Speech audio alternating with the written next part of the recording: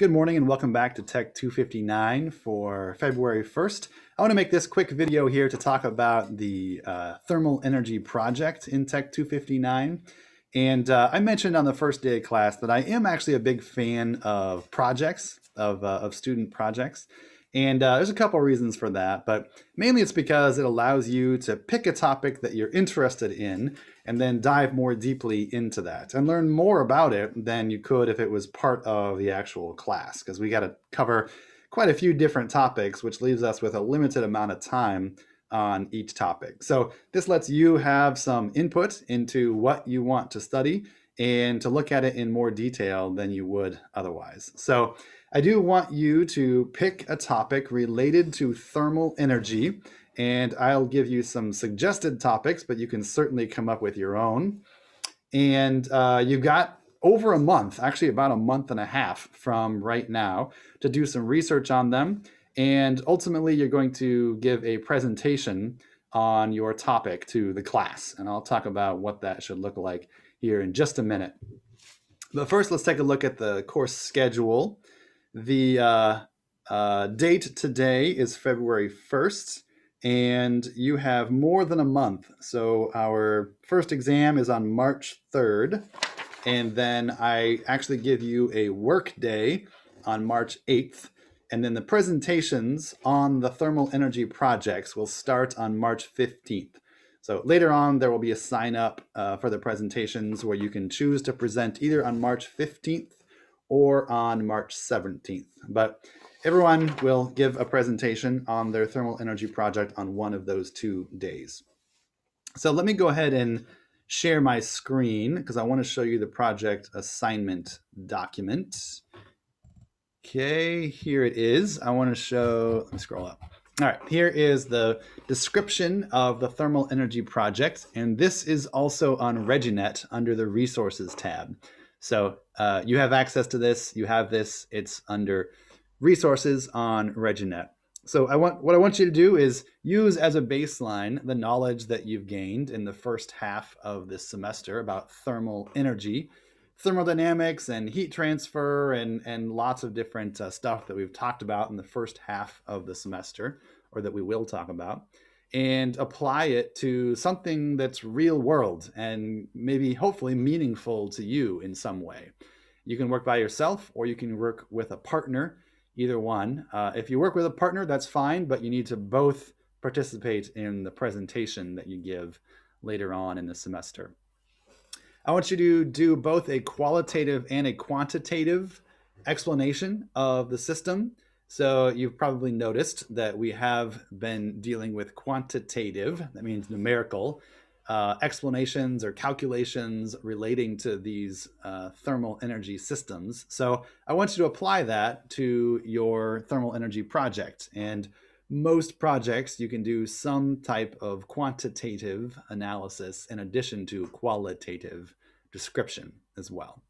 So the deliverable for this is going to be an 8 to 12 minute presentation that you give to the class, either on March 15th or on March 17th. And we will probably do that via, via Zoom, just because we can't get everyone in the classroom. I don't think that the classroom capacity in the pandemic is high enough for us to get everyone into the classroom. So we'll probably do this via Zoom. You'll give your presentation to the class via a Zoom presentation. And the presentation should have 2 parts. You don't have to necessarily identify, okay, this is part 1 and this is part 2, but you should have these 2 parts present in your presentation. In part 1, I want you to describe how the system works, and I'd like you to give a qualitative as well as a quantitative, describe it in words or drawings, as well as show some equations that are relevant to its operation. And they should be relevant to the topics that we've discussed in class: thermodynamics or heat transfer or steam systems, power plant systems. There's a lot of different stuff that is relevant. It can be tangentially relevant to any type of thermal energy system, a thermal system with relating to heat. All right. That's part 1, describe it. And then in part 2, I want you to do at least one of these two options. You can do both if you want, but I want you to do at least one of these two. So the first option is suggest an improvement to the system. How could you make this system better? I know that's not always easy to do, but think about, if money was no object, maybe it would be very expensive to make an improvement, but maybe you could. Maybe you could make the system better by changing something about the system, even though it might make the system less cost effective. So that's fine. You can describe how you could improve the system from a efficiency or quantitative performance type perspective. So that's one option. And the other option is maybe it's really hard, depending on your system, to come up with an improvement of the system. But if you can't come up with an improvement, then at least talk about how it has improved over time. Think about what improvements have been made to improve the efficiency or the cost effectiveness or something about the system that has improved over time. So I want you to, in either case, I want you to describe how it has improved or it could be improved, as well as show some calculations, because we've done a fair amount of calculations in this class. So show some calculations to describe quantitatively how it could be improved or how it has been improved over time. The assessment, I will show you the rubric in just a minute, but basically there's 35 points for part 1 here, and there's 35 points for part 2, where you choose either one or both of this and of this. And then there's 20 points for the visual imagery that you provide in pictures or diagrams or your PowerPoint presentation or something like that, where you show us about your system that you've chosen. And then 10 points for an oral presentation. How clearly did you describe it in words? So it's worth your effort to practice this a couple of times, practice your presentation so that you can give us a clear explanation of your chosen system. In the second page of this document, which is on RegNet, there is a pretty long list of possible project ideas. And yeah, I can fit this all on one page, barely. So these are all possible ideas for a project that you could choose. And you're welcome to choose a different project as well. If you have any question about whether a certain topic might be relevant or whether it might be a good choice to do your thermal energy project on, just shoot me an email or just contact me sometime, and we can talk about it. I'm more than happy. In general, I'm more than happy to entertain other topics as well. I want this to be a topic that is hopefully interesting to you. So if there's a topic that relates to heat or thermal energy that you're interested in, let me know, and we can probably figure something else out. All right. So this is just a possible list of topics that you could choose from if you're not sure what to choose. I want to try to make it so that there's only one group or person, depending on if you work by yourself or with a team. I want there to be, a good mix of items that are presented. So I don't want to have two groups that talk about the same topic. So I do have a sign-up list that I'll show you in a couple of minutes. And before you sign up, you need to look at what other people have signed up for, and don't sign up for the same thing that someone else has already signed up for. So if you really want something on this list, then make sure you sign up quickly to kind of reserve that topic for yourself or your group.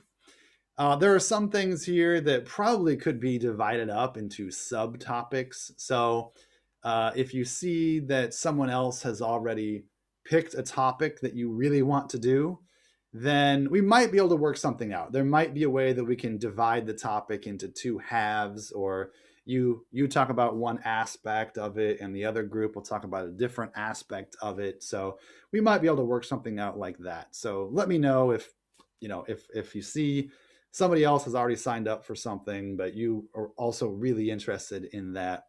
Let me know, and we can see if we can work something out.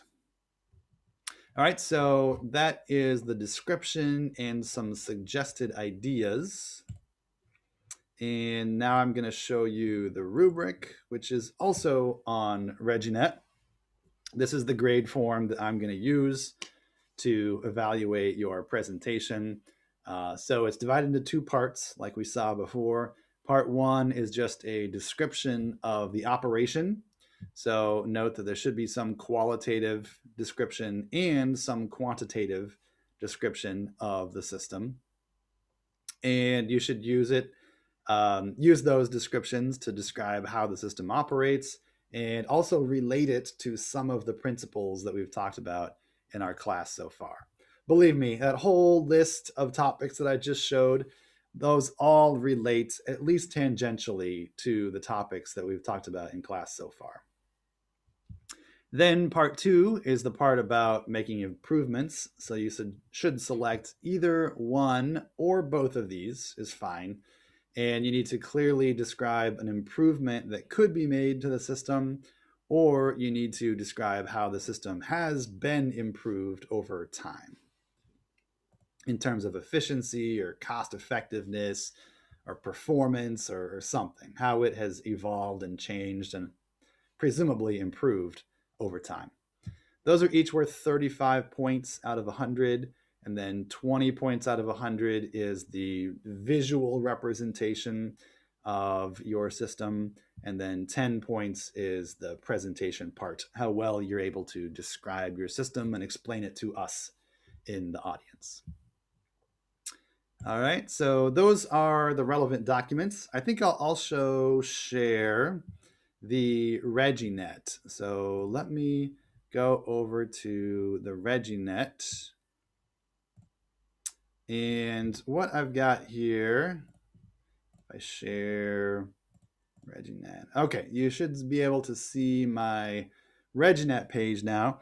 And I tried setting something up in the sign up. There's actually a tool on ReggieNet called Sign Up, but it seems to be that is more designed for signing up for a specific time.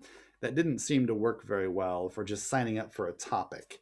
So what I think I'm going to try, I want to do this through ReggieNet because that'll be a lot easier than putting a physical piece of paper in the RE lab and making you come in to sign up for a topic. So what I'm going to try, I've set up this forum right here in the forums tab of TEC 259.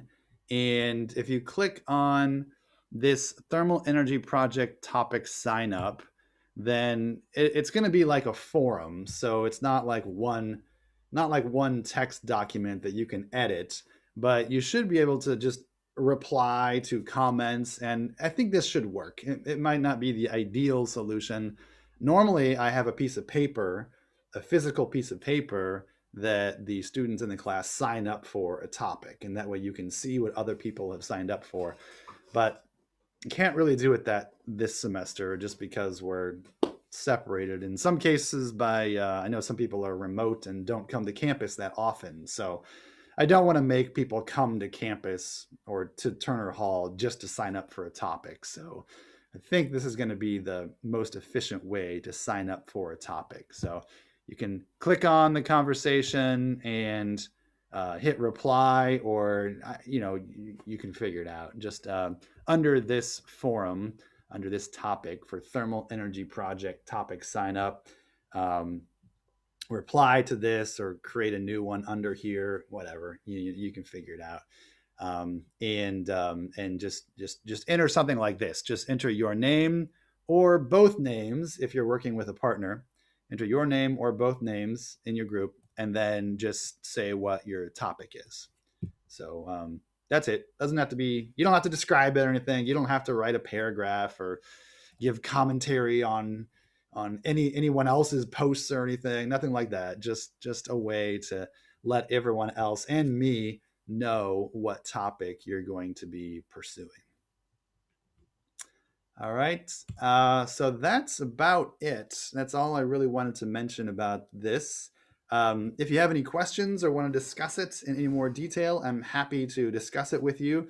So you can shoot me an email about it, or you can stay after class someday and we can talk about it in more detail. And that's about it. You've got plenty of time to work on it. I like trying to put this assignment out early in the semester, so you got plenty of time. You got actually more like a month and a half. You got like a month and a half from now to work on this. So that should be plenty of time to do research on a topic and come up with an 8 to 12 minute presentation. All right. Let me know if you have any questions. Otherwise, I'll see you in the class, and have a good week.